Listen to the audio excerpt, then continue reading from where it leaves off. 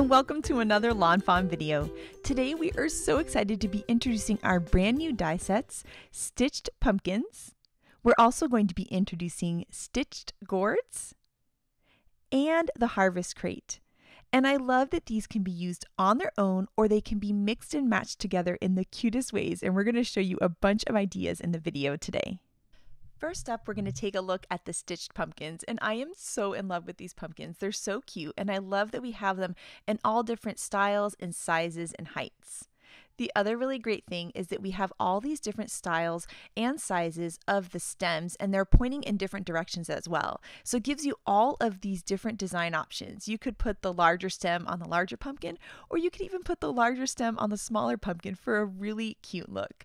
These guys are so much fun to mix and match together on a card just featuring them, and they're also really great for setting the scene for other fall cards using your favorite fall stamp sets.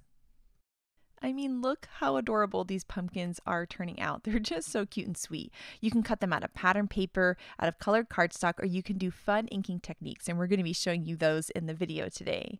These pumpkins are also very, very cute to stack on top of each other. I think this is just so sweet.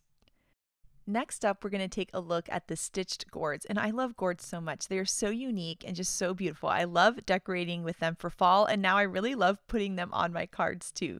And you can see the different styles of gourds. We also have a really cute corn on the cob as well. And you'll see that there's these little pieces that you can layer behind to fill in those open circles on the gourds. And then of course we have all these different styles of stems too.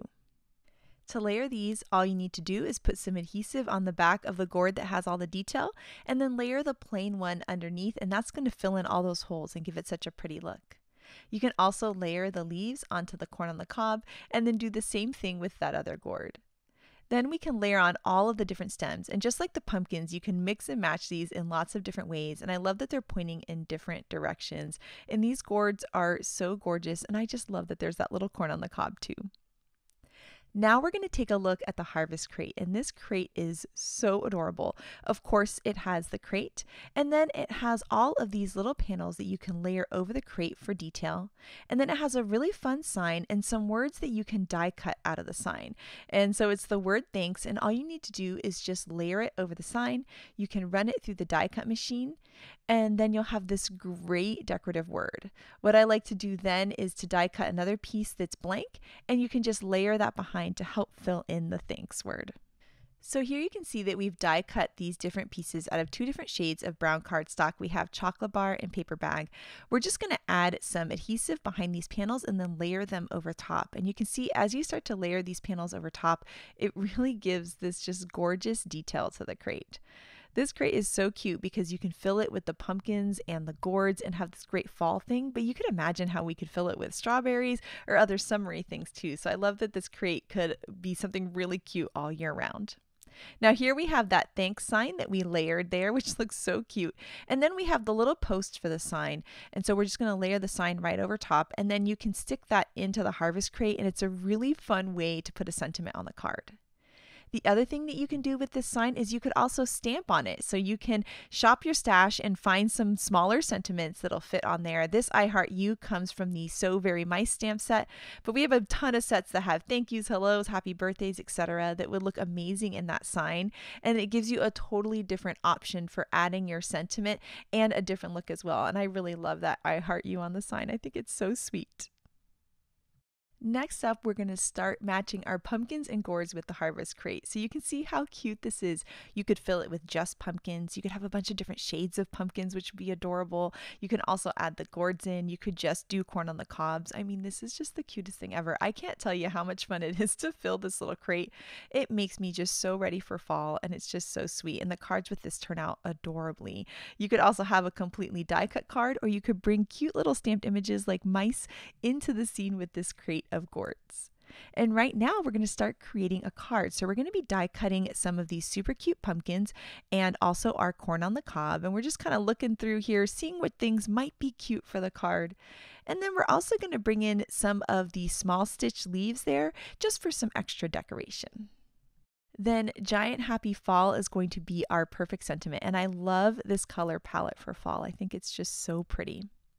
Now, to add some fun details to these pumpkins and gourds and also our sentiment, we're going to be doing some inking and some splattering. Of course, this card would be cute just cut out of colored cardstock, but there's something so much fun about inking. So here we have our artichoke ink, and we're just going to ink the top and the bottom of this sentiment, and it's going to make it feel like the whole thing was ink blended, and it kind of makes the whole thing glow. I just think it's just so pretty. Then we're going to do the same thing to the stems here. We're going to also be using that same artichoke ink that gives this really nice little detail on them. Now we're going to use some chili pepper ink over this canned pumpkin cardstock. And isn't that so pretty? It just gives such a gorgeous detail. Then for some extra detail, we're going to do some splatters. We're going to take that same exact ink pad, smear it on our craft mat, spray a little bit of water, and then pick it up with a paintbrush and just tap it over the pumpkins. And this is really quick and easy to do, and it just makes the pumpkins look gorgeous. Now for this next one, we're going to be using some different ink. So we're going to be using some pumpkin spice ink on these guys, and we're also going to be doing that same splatter technique. And right now we are recreating a card by Audrey. So thank you so much, Audrey. Your card is so gorgeous. So now we're going to start working on another color of gourd and also corn on the cob. And when I'm picking an ink color to ink up my gourds and splatter with, I usually try to pick an ink color that's just a little bit darker than the color of cardstock that I have, and maybe has a little bit more brown in it, because that's going to give it that really fun kind of natural look. Now we tried to do some splatters with the number 2 pencil, but it wasn't dark enough. So we're going to bring in some walnut ink, which is a brown, to darken up that number 2 pencil and add a little bit more texture. So if you ever think that the splatters aren't quite dark enough, by adding in a brown, it's going to give you a really, really great look. Now we're going to take all these beautiful pumpkins and gourds and set them aside, and we're going to do some hot foiling with this wood grain background. So our platform was ready. We had our green light. We put our hot foil plate on, pressed the timer button. It takes about a minute. I did some magical fast forwarding here for the light to be a solid green there. And we're going to take some copper hot foil and lay it over face down. We're going to put our piece of cardstock there, which is some paper bag cardstock, and then the 2 plates that the hot foil machine comes with. We're going to pop this off and run it through our die cut machine off camera, and then bring it back, and we're going to have this beautiful wood grain hot foil that is just going to be gorgeous. It's going to give this really pretty sparkle and shine to the card. I just love how pretty this is, and it makes me want to put wood grain hot foil on every card I make this fall. Now here is our largest outside-in stitched rectangle stackable, and we're going to be die cutting this hot foil here. And then we're also going to be die cutting some paper from the brand new favorite flannel collection. And this color is called Eggnog, and it's like this perfect color that's just beautiful for fall and makes a really nice subtle background. And so we're going to die cut that with the Eggnog paper as well. Then we're going to bring out that happy fall sentiment that we added some ink to earlier and kind of use it as a guide as to see how high we want this ground to be. And I always kind of like to layer it over top, kind of see what looks good, and then from there we can just trim that off. The nice thing is I can now save this wood grain hot foil piece and use it for a ground on other cards in the future too. We'll add some tape runner onto that and then layer it onto that favorite flannel paper to create this most beautiful cozy fall background. Now for the happy fall words, we're going to add a bunch of foam tape and foam squares to it so that it has this really great pop. And for letters like these, I love using that foam tape. It makes it so easy to layer it on top, and then we can add it right onto the card. Then we're going to take a piece of chocolate bar cardstock that's going to be 5.5 by 4.25, and we'll take this whole panel and layer this over top. And I really love that brown border around. I just love all the different shades of brown. It's just so pretty. Now all of our pumpkins and gourds have dried, so we can start layering the pieces together. So we're going to add the leaves onto the cob there, which looks just so cute. And then we can start to add the little stems on to the pumpkins and gourds and also layer the gourd as well. So we're going to layer that gourd there on to a piece of craft cardstock, and that's going to fill in all those little details. And then now we can start adding the different tops and different shades of brown and green. I love this larger little stem on the small pumpkin. I just think that's so sweet. And then here you can see that we put a little stem on the taller pumpkin, which I think is really adorable. And then kind of just started playing around and said, you know what? I think the smaller stem might look better on this one. And then that little loopy stem there might actually look really great on this pumpkin. So I love the mix and match, and you can mix and match the stems from the pumpkins and the gourds too. So the gourd can have a pumpkin stem and the pumpkins can have a gourd stem, and everything looks amazing and gives you a bunch of different design options. Now we're going to start layering the corn on the cob and all of our pumpkins and everything onto the card. Some of them are going to go on there with some tape runners so that it's flat, and other ones we're going to add some foam squares to, just to give it some really nice dimension. Then we can layer some of those small stitched leaves. I love these small stitched leaves. Every year I bring them back in fall because they add just this great little element, and I love that little pop of turquoise teal in there. I just think it's so pretty. Now, this card looks super cute as is, but we had to bring out a fall favorite, which is the Happy Harvest stamp set, and bring in those cute little crows. And how adorable are these? I just love them so much. So we're going to add some foam squares on the back of those and then layer them into the scene, either having this one flying in or having them layered on the gourds. You could imagine that using the mice that we have in a ton of stamp sets would look really, really cute with the gourds as well. Now that we added our last little crow, we're going to take out a standard size card base that's 5.5 by 4.25, and we can layer this whole panel on top. And now this card is all done, and it's so super cute. I love the idea of bringing in some stamped critters to these gourds, and the splatters and the inking make them feel and look so special. And next up, Shari has 3 cards to share with you guys that are absolutely stunning. So take it away, Shari. So first up, I'm creating a card with stitched pumpkins. I have 3 pumpkins here cut from some number 2 pencil cardstock, some canned pumpkin cardstock, and some sage cardstock. I've also cut these 2 little leaves from Cilantro. Now these leaves come from the Pumpkin House die set, and I just cut those to have some greenery to fill in behind my pumpkins. I am adding a little bit of shading to each of these by pulling out the inks that coordinate with these colors. So you can see I have pumpkin spice ink. I'm just inking up the bottom of that canned pumpkin cardstock. For this one, I will use that number 2 pencil ink on the number 2 pencil cardstock. And it does look pretty dark right here, but as it absorbs in, it lightens up a little bit. And then I will pull out the sage leaf ink for the sage cardstock pumpkin. And this just adds a little bit of dimension, and I think it makes that stitching detail stand out just a bit more. Now for the stems, I have 3 cut here from some paper bag cardstock, and I'm just using some walnut ink to kind of darken up the bottom of them. Then I can use my liquid glue to add my stem to each of my pumpkins. So for that large pumpkin on the bottom, I did use the large stem. And then for this middle pumpkin and the one on top, that little guy, I'm using that smaller stem. This die set also has that swirly stem, which is fun, but I didn't want to cover up the pumpkins too much because I'm going to stack them one on top of the other. So here I'm adding a little bit of liquid glue to the bottom of each pumpkin and then stacking the one below it layered on top. So now I have this cute stack of pumpkins, and I'll set those aside, and now I'm going to work on the background parts of my card. So I've pulled out the fruit salad 6x6 paper pack, and I really like this kind of taupey brown color. It's going to be great for fall cards too. I also have some sage cardstock, and I'm cutting them with some stitch rectangles. These will layer on top of each other.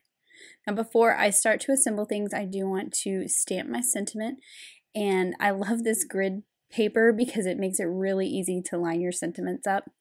And I'm stamping it with some walnut ink. Then for the main part of the sentiment, I'm using that scripty thanks from the Thanks, Thanks, Thanks stamp set, and I'm going to white emboss this onto a piece of ground coffee cardstock. So I've just already used my anti-static powder tool. I'm stamping it with some clear embossing ink. Then I will add some white embossing powder.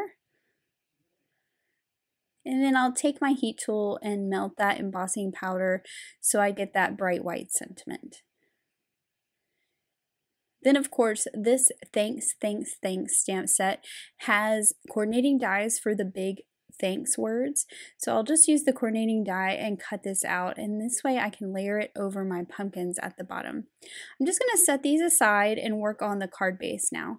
I do have a card base made from some speckled eggshell cardstock, and I want to create a subtle leaf pattern on that background. So I have the fall leaves background stencil. I'm starting with the first one here, and I'm just going in very lightly with apricot ink. So it is a pale color with that little bit of peachy orange, and this is going to go great with my fall colors of my pumpkins. And again, I'm keeping my hand very light so that it is a very subtle texture on this card base.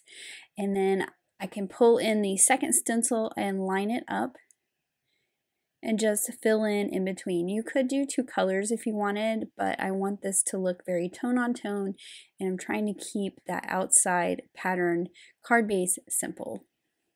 And you can see that I am not really too worried about the center too terribly much. That's going to get covered up with the stitched rectangles and the pumpkins.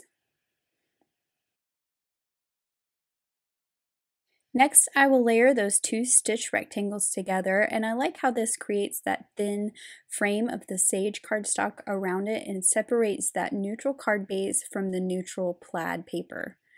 I'm lining up my pumpkins, making sure everything's nice and straight, and I did put them a little bit high from the sentiment I stamped so that this die cut things fits in there nicely. Then I'm adding some thin foam squares to the leaves. I put thicker foam squares on the pumpkins, and I'm just tucking those in behind that pumpkin at the bottom so it looks kind of like it has a base of leaves where it's sitting. Then I've pulled out some natural jute twine, and I'm wrapping this around the card base about 5 times. And then I'll tie it to this side over here, to the left side. This is something I do like to do on fall cards a lot. I think it brings in some fun fall texture and just adds a little bit of embellishment to the card. I've put foam tape all over the back of that panel with the pumpkins, and then I'm just going to layer this right over top of that twine and pop that right on the card, making sure my bow is sticking out past that rectangular panel on the left. And then finally, I'm adding some glitter to the top of my pumpkins so it has some shine. And then here is my finished card with that really fun stack of pumpkins in all those fun fall colors.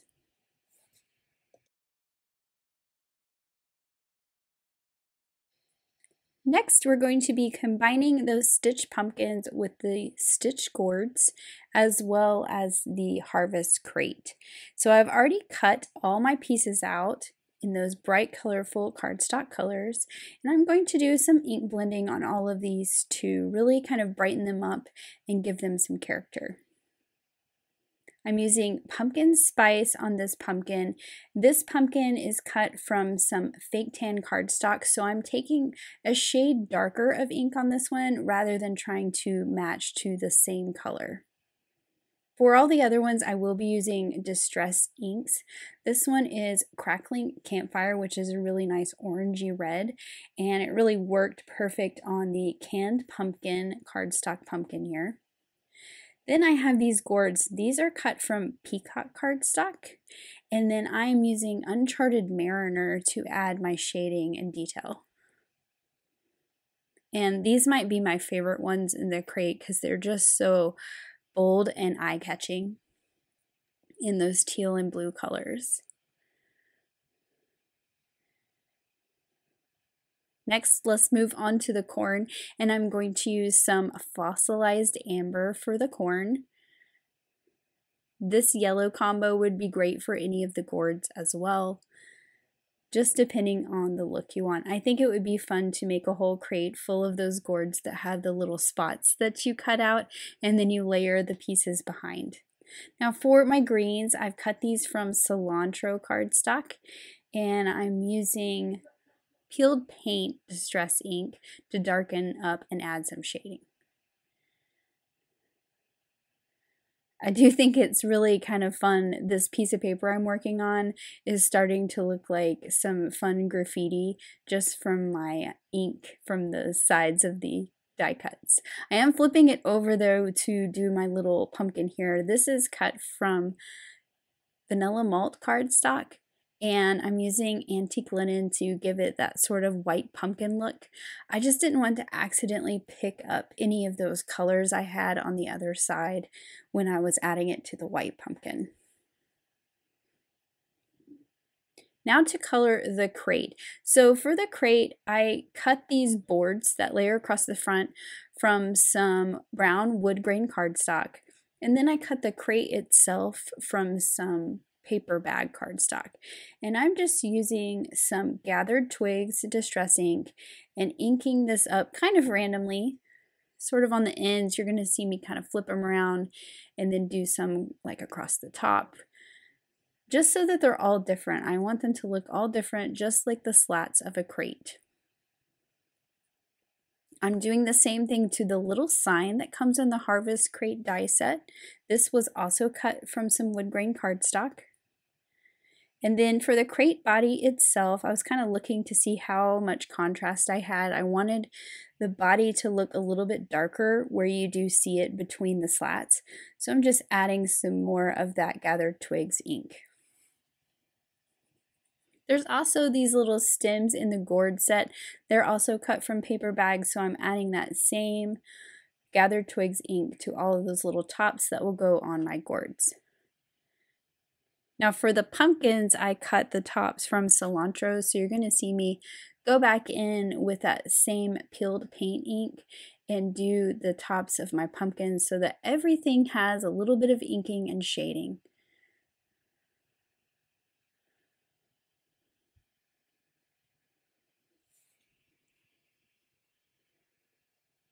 Even these little bitty ones here, a lot of inking and care went into these little pieces for this card.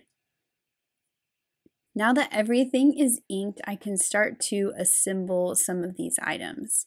So I'm starting out with all my pumpkins and gourds. I'll add the shucks to the corn, which I think this would be fun if you had like a line of corn on a card. Then for this gourd here, this is cut from the Cilantro. I'm layering some number 2 pencil cardstock behind it, so that kind of darker, dirtier yellow color. I liked that the spots were contrasting colors from the body. I'm doing the same on this one. I'm adding cilantro behind. This one is, the front is cut from the peacock, so I get the green spots with the blue front. I also want to add my little stems. So this little stem is from the gourd set. It comes with this style stem as well as that kind of curly Q style stem that curls back on itself. And then I'm using the curly stems from the pumpkin set for my pumpkins in this layout. For the big pumpkins, that curly stem is a little too big for that small pumpkin, so he'll just get the little stem.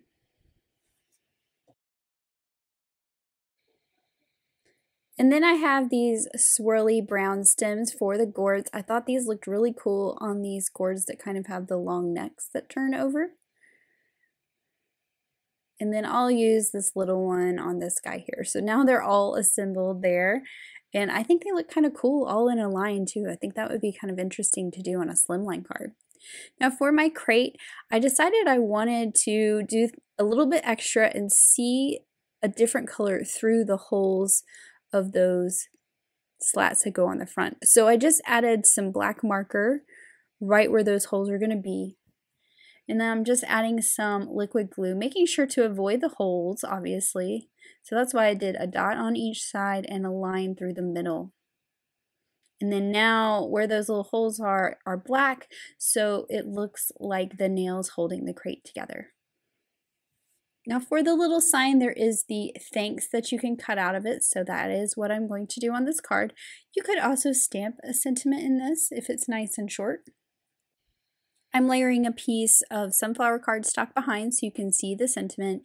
And then for the post that it is on, that is cut from some ground coffee cardstock as well. And then I'm pulling out my gold metallic watercolors and I'm adding some small gold splatters all over these pumpkins and gourds. And I really love the look of this, especially on that kind of darker inked area of these die cuts. I think that the gold splatter makes them look kind of magical.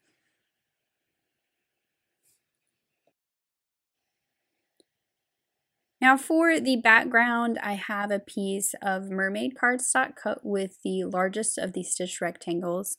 And then I'm taking the next size down, which is the largest of the small stitched rectangle stackables, and cutting a piece of that cream colored favorite flannel paper. I'm also using a piece of rainforest cardstock to cut some ground for my crate to sit on with the simple stitched Hillside. You are going to see me change this to be cilantro cardstock here in a little bit, because as I put this card together, I really did like that rainforest cardstock, but I decided I wanted it to be a little bit brighter, so I switched it out for some cilantro. And when I say switched out, I glued it over top of what you see here because I just glued those down. Anyway, as I fill my crate, I'm putting that big pumpkin, one of the gourds, and the corn in there. I kind of arranged them, and then I flipped it over and added some liquid glue underneath where that slat was, and that's going to hold them in place nicely. I'm just going to pop this on here and then start to arrange the items that are in front of the crate. And this is going to help cover up whatever void is underneath the things in the crate. You could also layer something behind it so it didn't look empty, like the things sticking out were floating. Once I have my placement where I like it, I'm just going to go in, add some dots of glue, and secure all of these pumpkins and gourds down in their place. This is kind of making this whole piece one big die cut.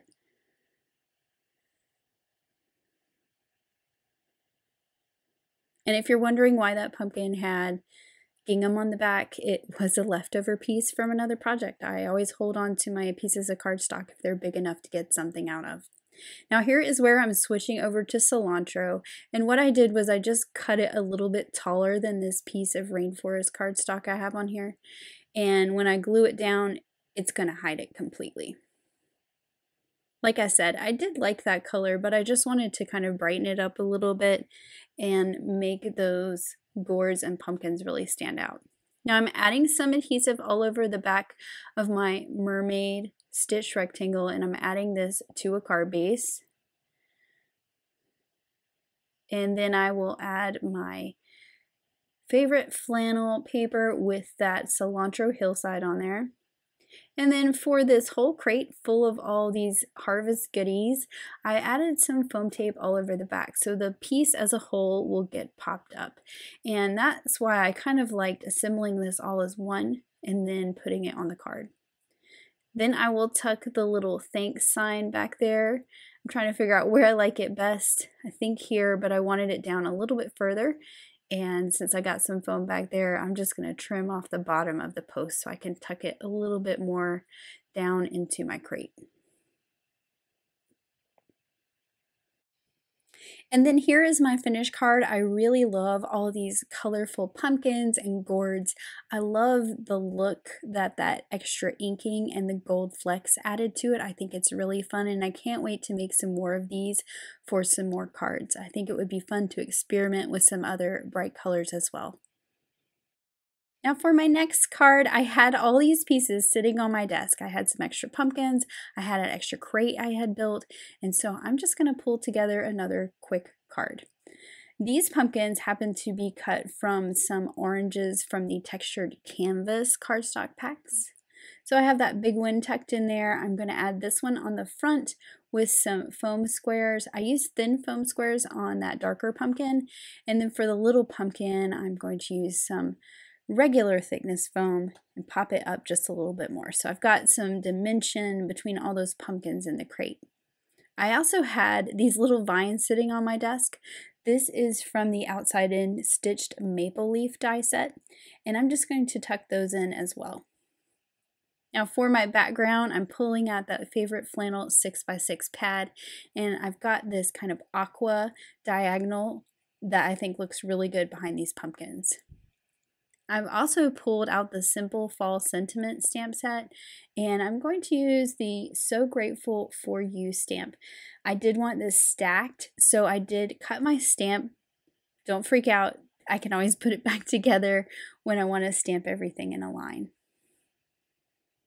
I'm just stamping this with some black ink You get that nice big black sentiment, and I did feel like it needed something a little bit more, so I cut a leaf from that pumpkin house die out of some noble fir cardstock just to tuck it right in there. I just felt like there was sort of a void there when I put it on my card. I've got a piece of that rainforest cardstock cut with the largest stitch rectangle, and I'm putting this onto my card base. So I am pulling in that rainforest color eventually. And I think it really frames up this piece of plaid paper nicely. Now before I put that on there, because I am going to pop that up with some foam, I'm going back to my jute twine here and wrapping that around my card 4 or 5 times, and then I'll tie a bow again to the left like I did before.